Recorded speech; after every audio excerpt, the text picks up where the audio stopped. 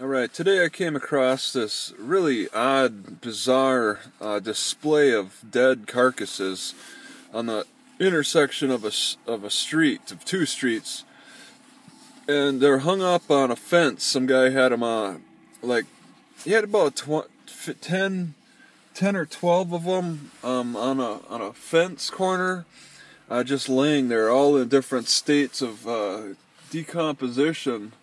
So, no mountain too high, no valley too low, bookmobile, and I seem to be in his way. What is the deal with this? But the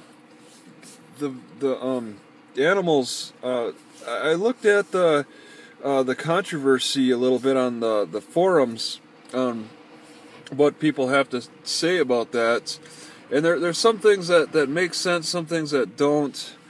And like for one instance, I don't know what the guy's doing, but it's just that guy right there just sitting on. I really won't be able to talk now. The animals hung there to deter other coyotes from coming around. They're considered a deterrent for older farmers, but a lot of people were saying that they didn't really notice any difference between hanging them or not hanging them.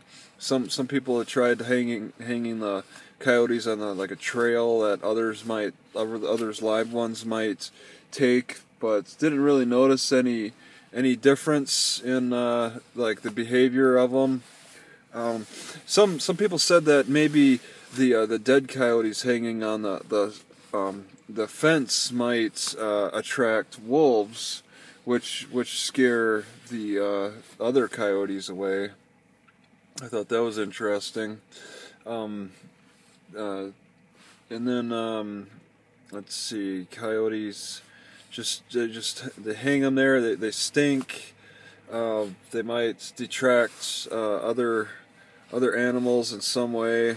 But I mean, coyotes aren't that smart anyway. I mean, or even that put off by other dead coyotes. So it may really not be that much of a detraction from other coyotes. Maybe the farmers are using human psychology. Which is very different from coyote psychology.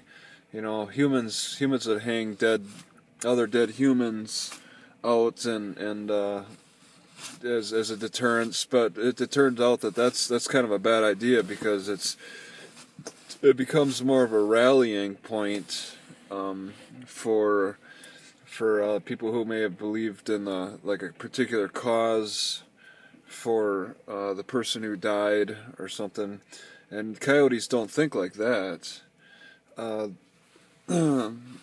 Let's see. One guy made he said it was a little off topic, but I thought it was very interesting.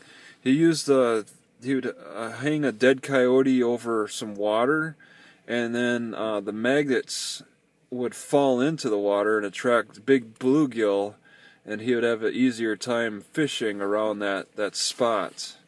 And then other people were talking about the hanging dead animals over water and letting the maggots fall into the water, or even submerging the dead animals a little bit into the water, and then the fish learn to knock the maggots off of the carcass.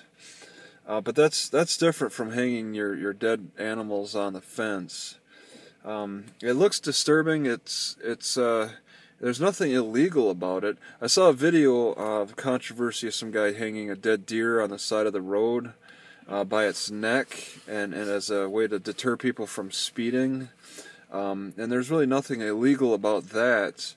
It was just disturbing to look at. And one guy said he didn't even notice it or something. So it can be kind of controversial. It's pretty rare. It'll